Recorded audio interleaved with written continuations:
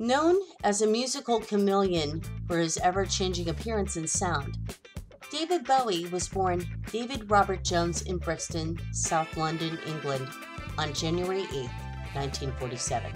David showed an interest in music from an early age and began playing the saxophone at age 13. He was greatly influenced by his half-brother Terry, who was 9 years older, and exposed David to the worlds of rock music and beat literature.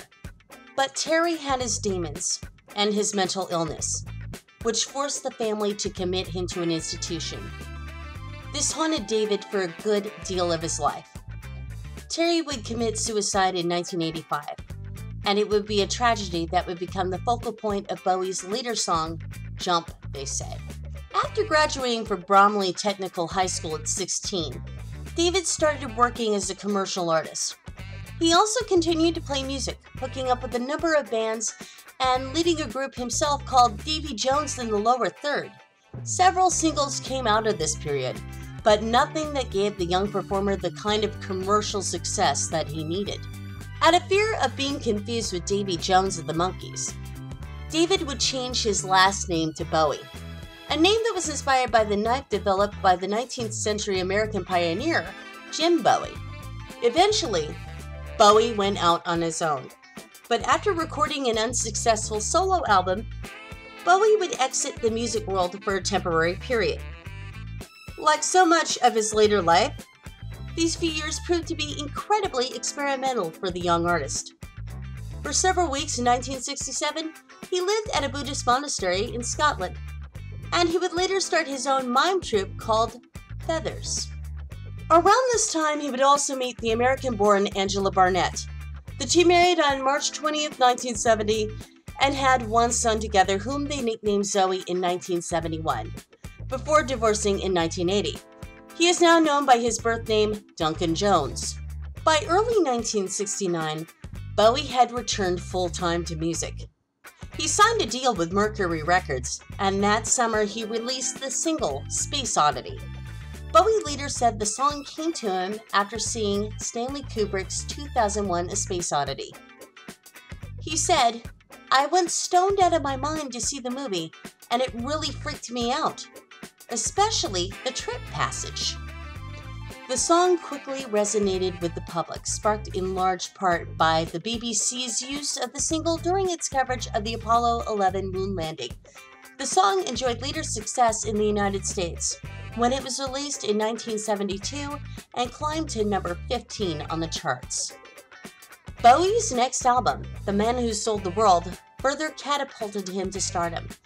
The record offered up a heavier rock sound than anything Bowie had done before, and included the song All the Madman, about his institutionalized brother, Terry.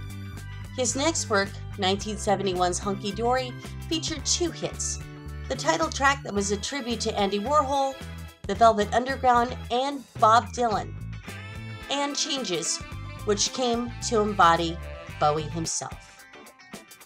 As Bowie's celebrity profile increased, so did his desire to keep his fans and critics guessing.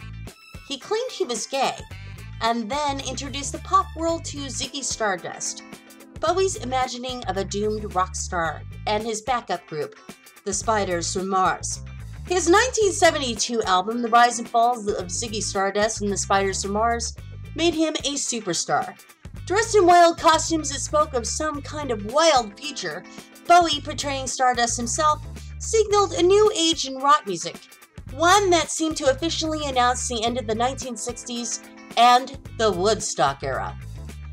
But just as quickly as Bowie transformed himself into Stardust, he changed again. He leveraged his celebrity and produced albums for Lou Reed and Iggy Pop. In 1973, he disbanded the Spiders and shelved his Stardust persona.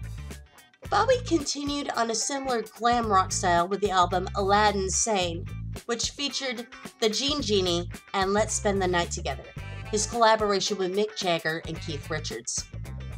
Around this time, he showed his affection for his early days in the English mod scene and released Pin-Ups, an album filled with cover songs originally recorded by a host of popular bands, including Pretty Things and Pink Floyd.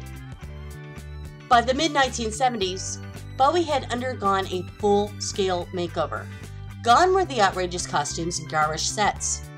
In 2 short years, he released the albums David Live and Young Americans. The latter album featured backing vocals by a young Luther Vandross and included the song Fame, co-written by John Lennon and Carlos Alomar, which became Bowie's first American #1 single. In 1980, David would now be living in New York. He would release Scary Monsters, which was a much-lauded album that featured the single Ashes to Ashes, a sort of updated version of his earlier hit, Space Oddity. 3 years later, Bowie would record Let's Dance, an album that contained a bevy of hits such as the title track Modern Love and China Girl, and featured the guitar work of Stevie Ray Vaughan. Of course, Bowie's interest didn't just reside with music. His love of film helped him land the title role in The Man Who Fell to Earth. In 1980, Bowie starred on Broadway in The Elephant Man and was critically acclaimed for his performance. In 1986, he starred as Jared the Goblin King in the fantasy adventure film Labyrinth, directed by Jim Henson and produced by George Lucas. Bowie performed opposite teenage Jennifer Connelly and a cast of puppets in the movie, which became a 1980s cult classic. Over the next decade, Bowie bounced back and forth between acting and music, with the latter especially suffering. Outside of a couple of modest hits, Bowie's musical career languished.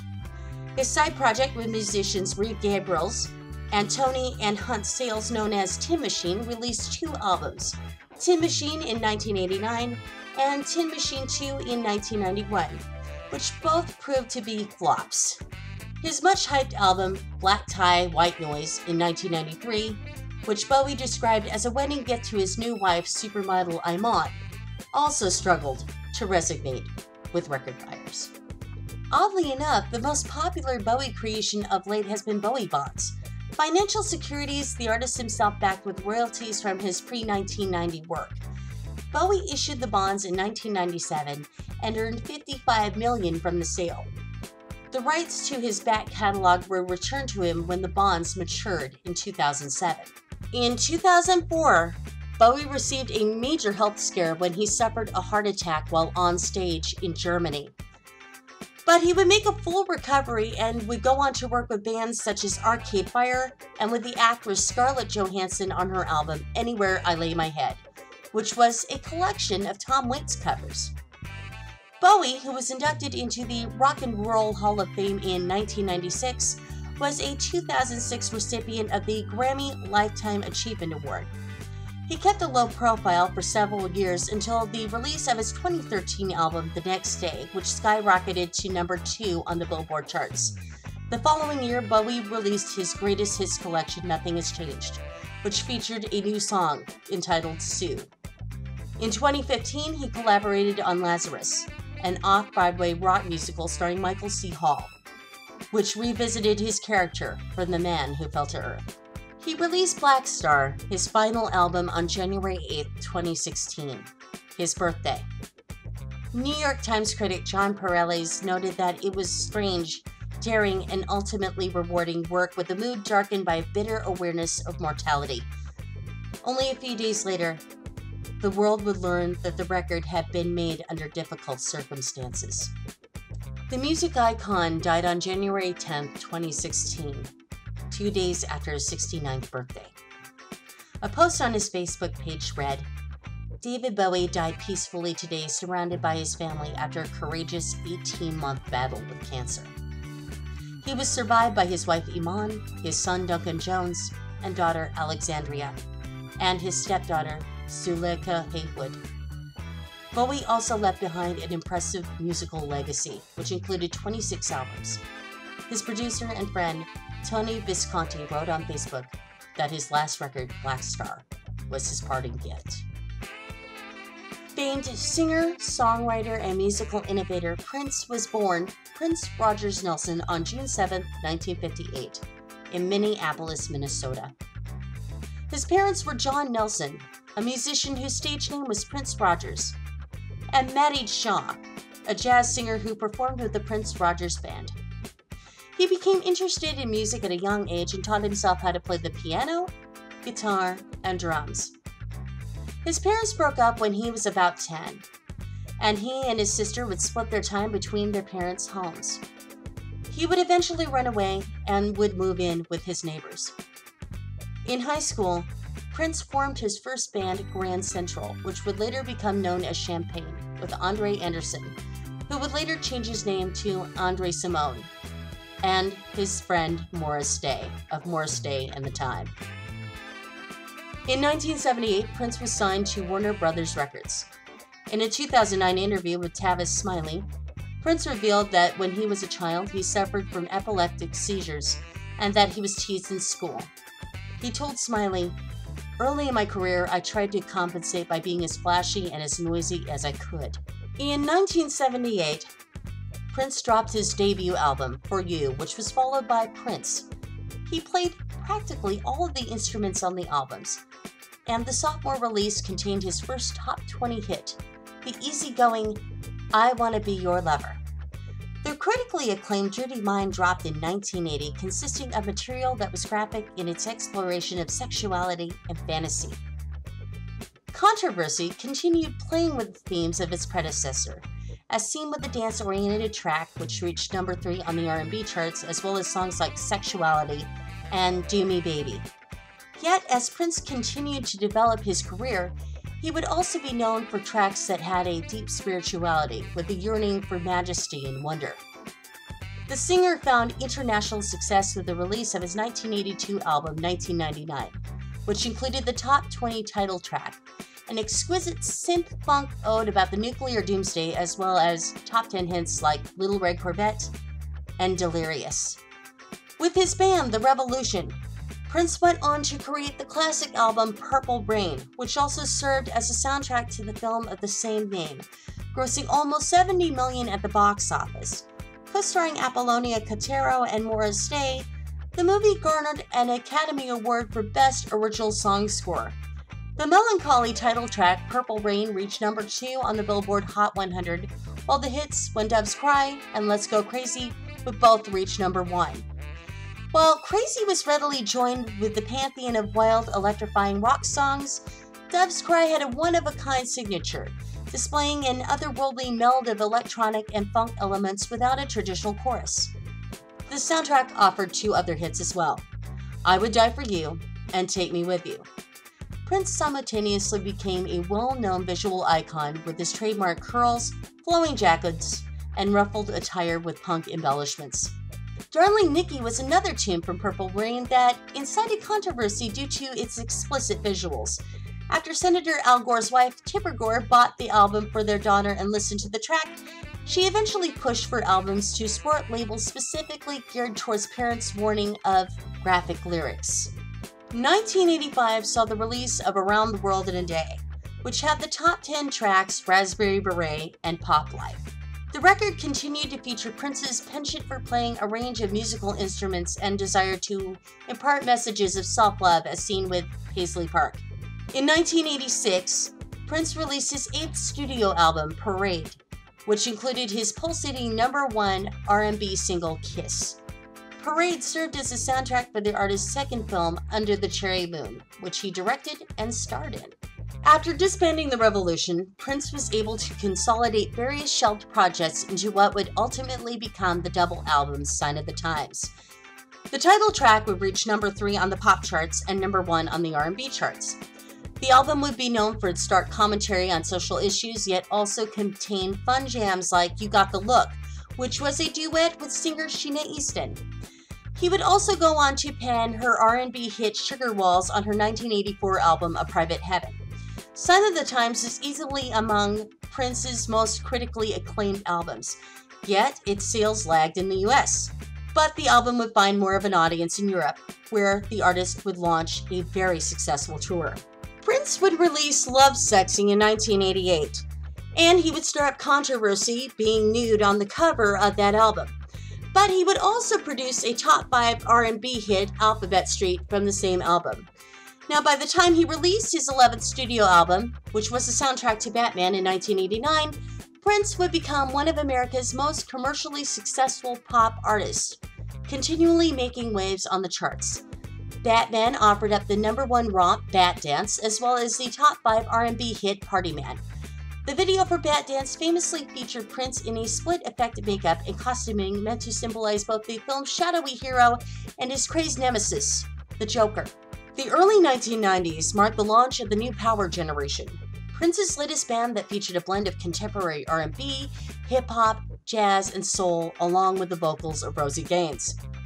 The group was first called out in the soundtrack to Graffiti Bridge, a 1990 sequel to Purple Rain that didn't fare well at the box office, but yet still yielded the top 10 track, Thieves in the Temple.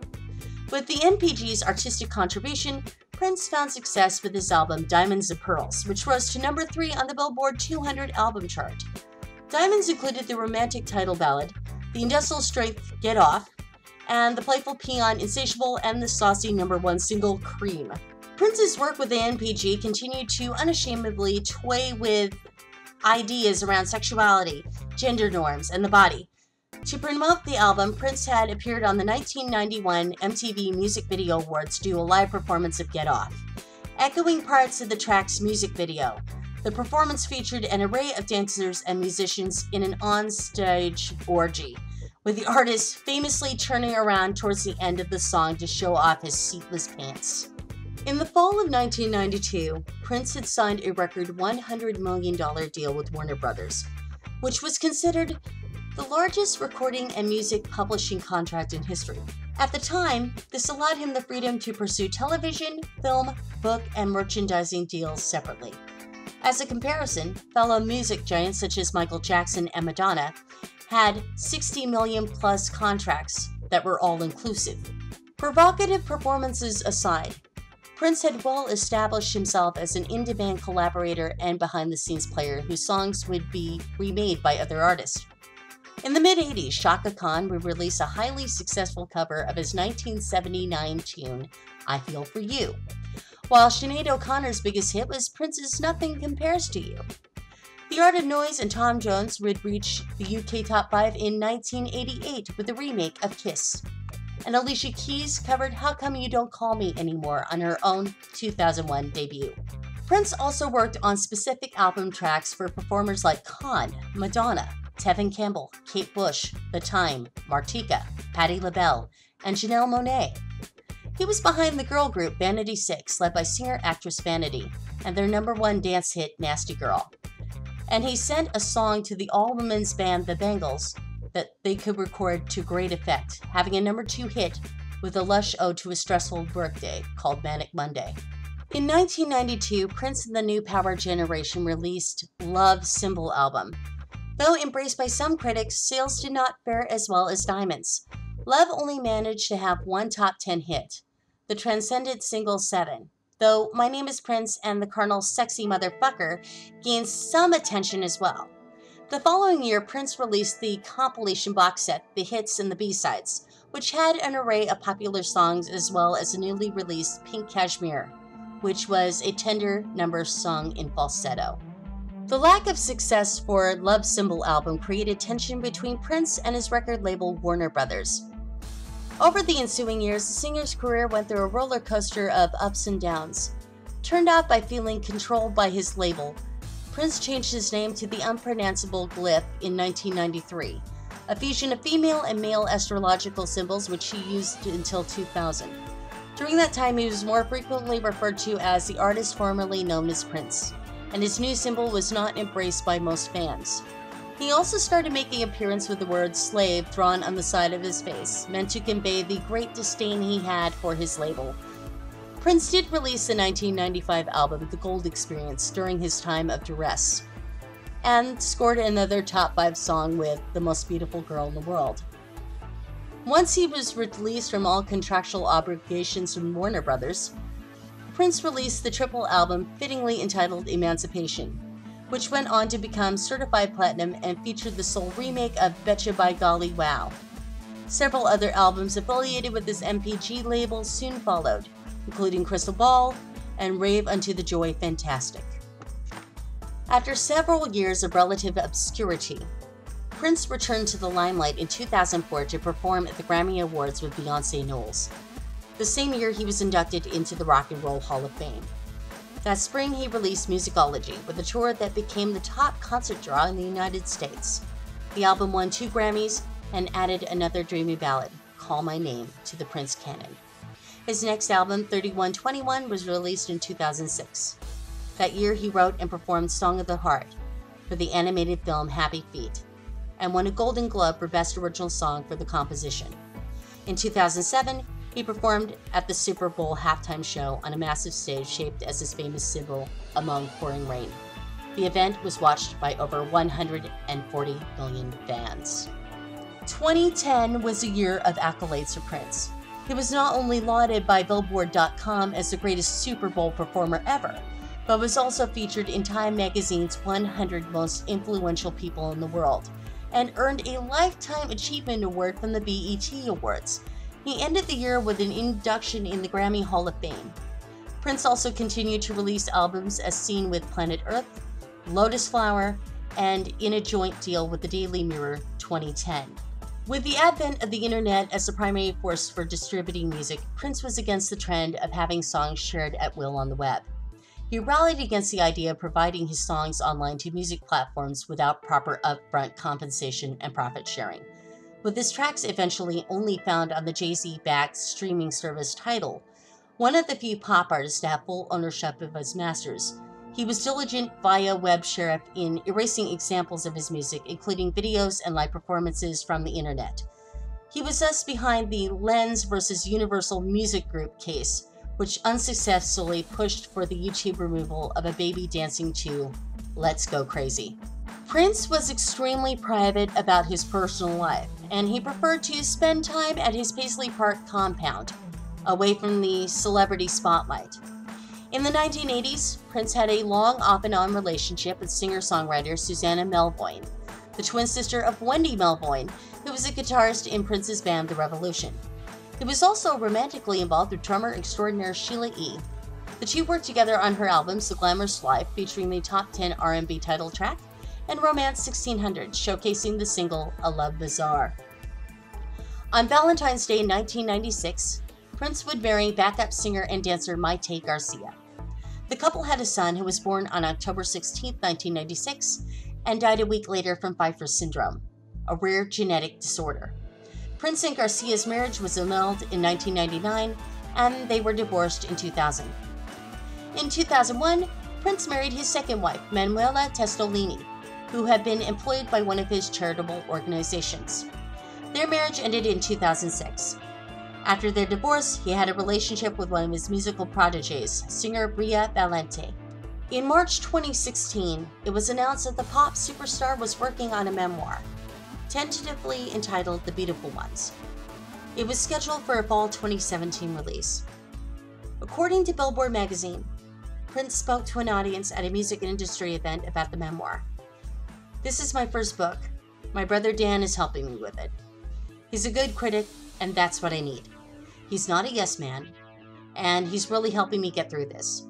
We're starting from the beginning of my first memory, and hopefully we can go all the way to the Super Bowl." On April 21st, 2016, Prince was found dead at his Paisley Park compound in Minnesota. The week prior, his plane made an emergency landing and the singer was hospitalized for what was purportedly a severe case of the flu. Early reports by TMZ, though, state that the musician was actually given a life-saving safe shot for a Percocet overdose. The Carver County Sheriff's Department and Midway's Medical Examiner's Office have launched an investigation into the cause of death. After the autopsy was performed, his remains were cremated and his close family and friends gathered for a small, private funeral on April 23rd.